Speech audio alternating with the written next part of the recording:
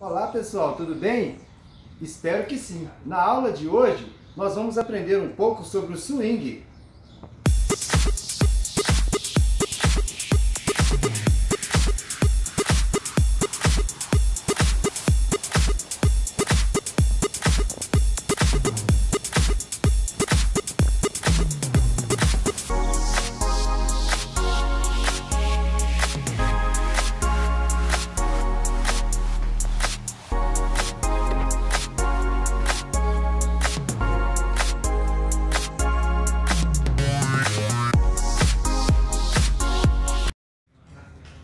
Este é o swing.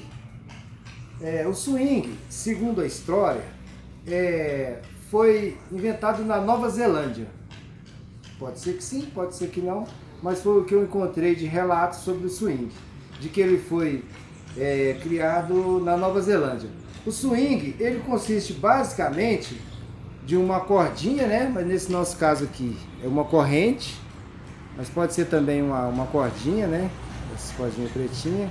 Tem um suportezinho aqui para colocar o dedo, uns elos aqui, né?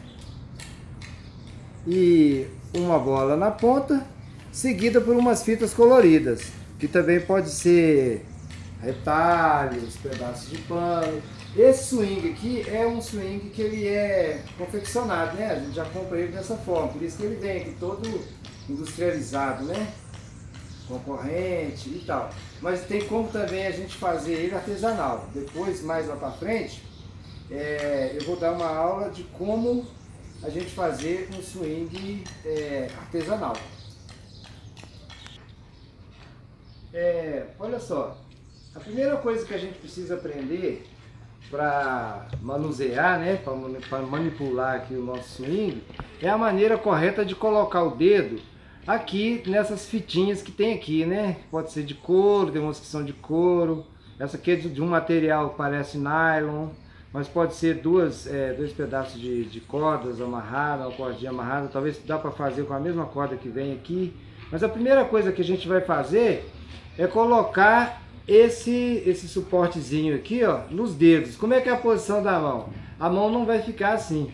Ela vai ficar ao contrário. Eu vou pegar esses meus dois dedos aqui, né, o dedo indicador e o dedo do meio, e vou colocar um aqui e o outro aqui, assim, ó. Essa é a forma de segurar o swing. Agora, para a gente começar o nosso malabarismo por aqui, né, os nossos movimentos, né, a primeira coisa que a gente vai fazer, nós vamos colocar ele aqui lateral com o corpo, né? E a gente vai fazer o primeiro giro que a gente vai aprender a fazer com ele. Nós vamos fazer com que ele gire para frente. Vamos fazer giros para frente. Vamos aprender primeiro a trabalhar com um swing primeiro, né?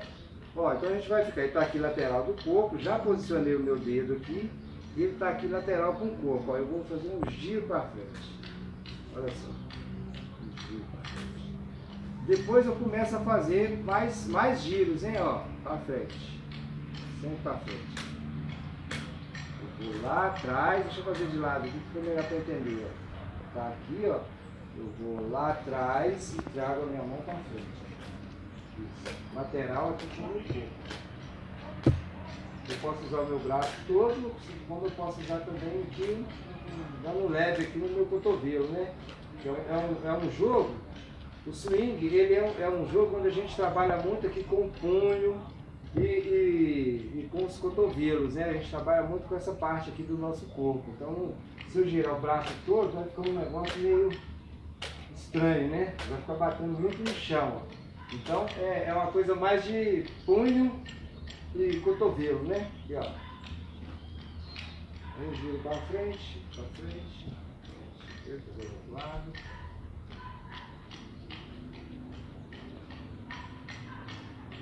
Agora, nós vamos fazer esse mesmo movimento para trás. Como que eu vou fazer para trás? Eu vou girar, né, vou elevar aqui o swing para frente, fazendo o movimento do meu braço para trás, ó.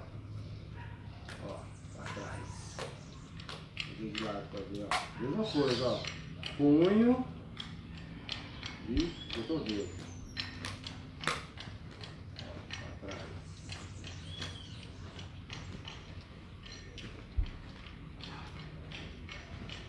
Atrás.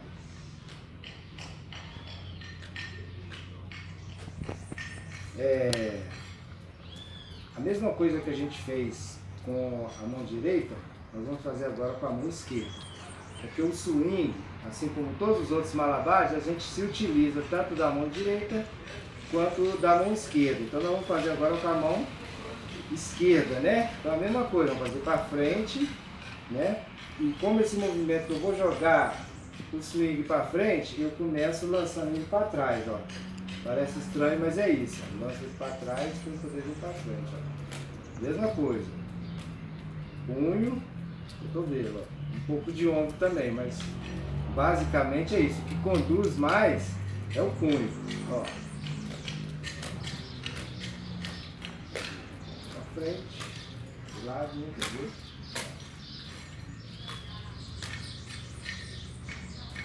Você passar pela frente do corpo, entendeu? Outro movimento. Só de lado.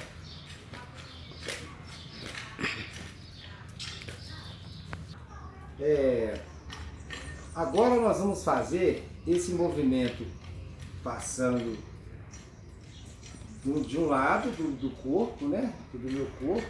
Eu vou sair com ele daqui, né? Dessa posição aqui lateral. Vou fazer só com a mão aqui, sem o swing. Vou lançar ele pela frente do corpo aqui, ó. Puxando aqui pela lateral. Ó, então esse é o movimento que eu vou fazer. Eu vou fazer sem ele só pra gente entender, ó. Eu puxo ele por aqui e lanço, né? Aqui lateral com o meu corpo, ó. Fazendo esse movimento e volto de novo pro mesmo lugar. Então eu passo, puxo na frente, passo pelo lado e volto na mesma posição. Vamos tentar, ó. Tá aqui do lado, né? Eu puxo aqui, ó. E passo do lado, ó.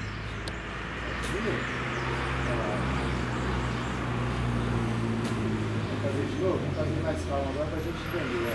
Ó.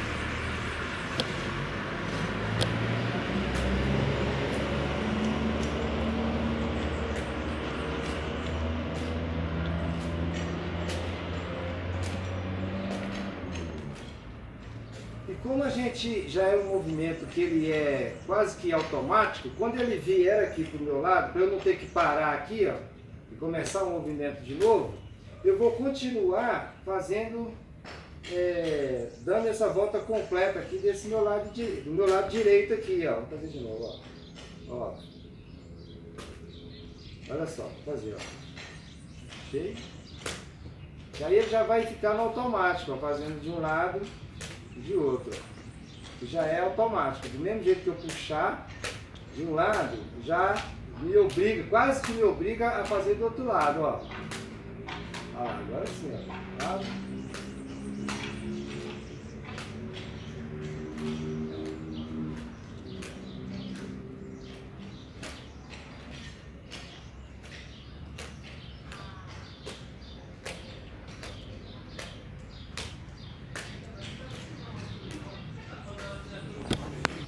Agora nós vamos fazer com o nosso braço esquerdo, né? Do lado esquerdo, a mesma coisa. Então, para a gente não perder tempo, ele está aqui lateral, né? Do mesmo jeito que estava desse lado. Ele vai passar, vou puxar ele aqui por trás, ele vai passar pela frente do meu corpo, passando aqui da lateral aqui do lado direito, circulando por trás e voltando aqui de novo. Vamos fazer na prática para a gente entender, ó. Ele está aqui, né? Puxei, voltou. Olha só, de novo, ó. Viu como é que é? Vamos fazer de novo agora, mais lento, mais calmo, mais tranquilo, ó. Puxei, vamos na sequência, ó. Então um movimento, puxa o outro, ó. Um movimento, puxa o outro. Pela frente.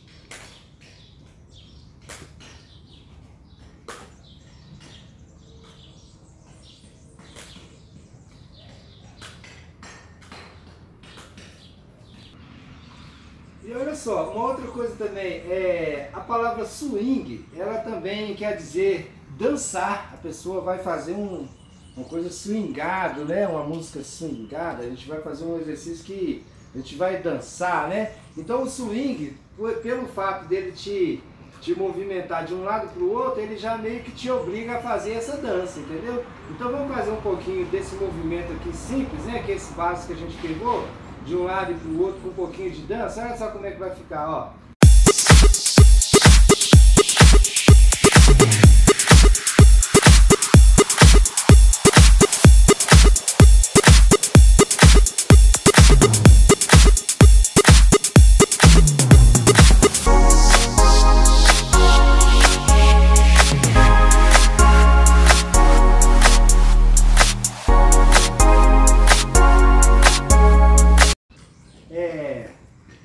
E para completar, né, e dar um seguimento aqui na nossa aula, nós vamos fazer algumas variações. Vamos fazer aqui, a gente já fez de um lado, para frente, para trás, de um lado, de outro. Vamos fazer agora aqui pela frente do corpo, ó. Espera aí, pousou um bichinho aqui, sabe? Aqui, ó, pela frente, né, ó, girando aqui, ó, na frente do rosto aqui, ó. Calma, lembrando que é o punho que está fazendo mais esse movimento e um pouco de cotovelo. Ó, passei pela frente, eu posso fazer para lá, posso fazer para cá, de um lado para o outro. Ó.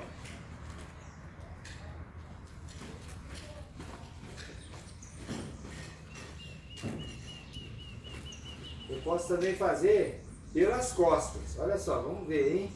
Então eu já vou fazer um pouco pelas costas aqui, ó.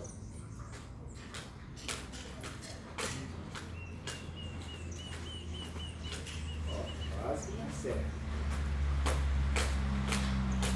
Agora, como a gente fez, o swing é assim, geralmente um movimento liga no outro, um movimento dá sequência no outro.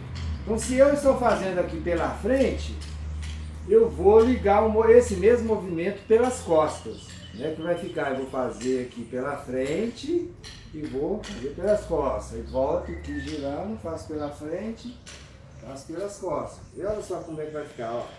Vou colocar o meu dedo aqui, né? Não pode esquecer disso, importante. Ó, vou pela frente primeiro, ó. Como eu já fiz aqui, eu vou, ó.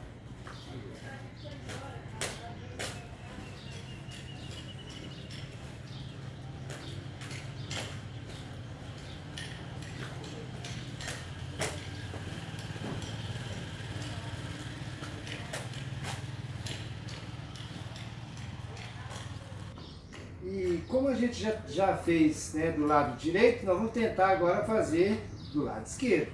Lembrando que, para mim, né, por exemplo, é mais um pouco complicado fazer com a mão esquerda, mas nós vamos tentar, ó.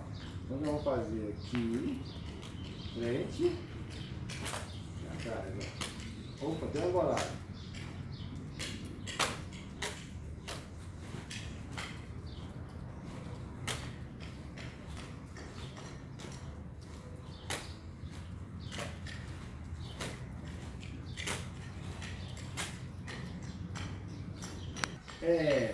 Então agora nós vamos relembrar, né, um pouco dos movimentos aqui que a gente já fez, e para poder memorizar e ao mesmo tempo praticar, né, e juntar um movimento com o outro, ó. Então a gente fez, né, para frente.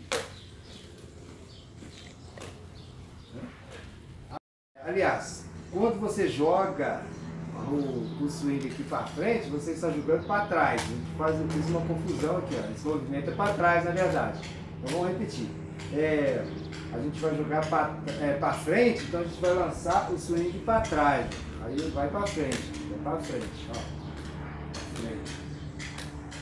Entendeu? É isso. Para frente.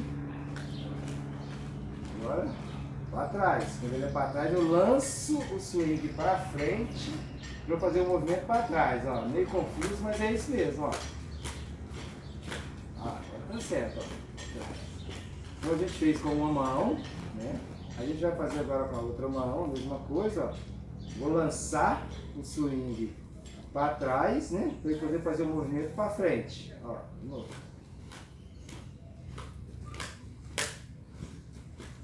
Isso. Opa! Cuidado! Porque essa bolinha aqui, ó, Até que essa não machuca não, mas você tem que tomar cuidado porque pode te acertar. Por isso que tem que mandar lá. Você viu quase que eu tomei uma bolada aqui. Olha só, rapaziada. Vou sem acertar. Agora é o contrário, né?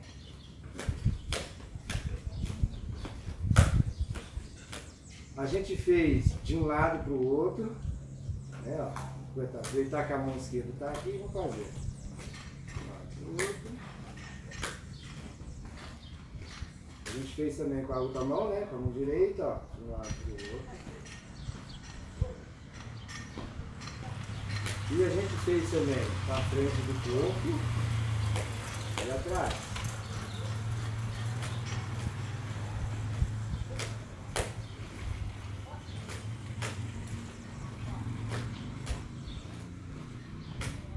Com a outra mão.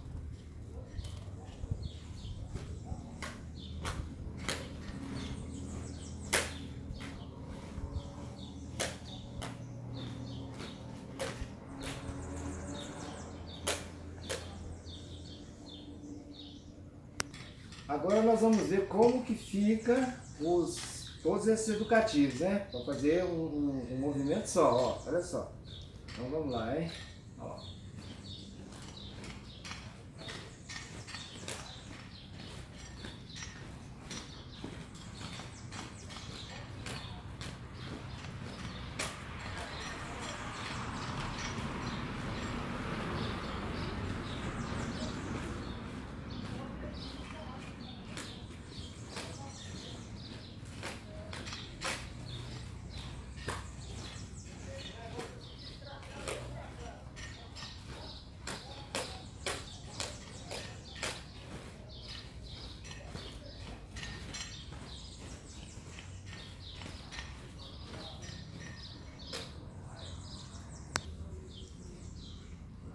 Bom pessoal, essa foi a nossa aula de hoje, nossa aula de swing. Então, hoje a gente aprendeu com um só, depois a gente vai aprender com dois, que é legal com dois, né? Como a gente já aprendeu a trabalhar os nossos dois lados aqui, né? Nosso lado direito e nosso lado esquerdo, então nós vamos começar depois a fazer com um aparelho em cada mão, beleza? E outra coisa, não se esqueça do coronavírus, não se esqueça de lavar bastante as mãos com bastante água e sabão, não se esqueça de usar o álcool em gel sempre que for possível e sempre que sair de casa usar a máscara, beleza? Então essa foi a aula de hoje, espero que vocês tenham gostado e até a próxima!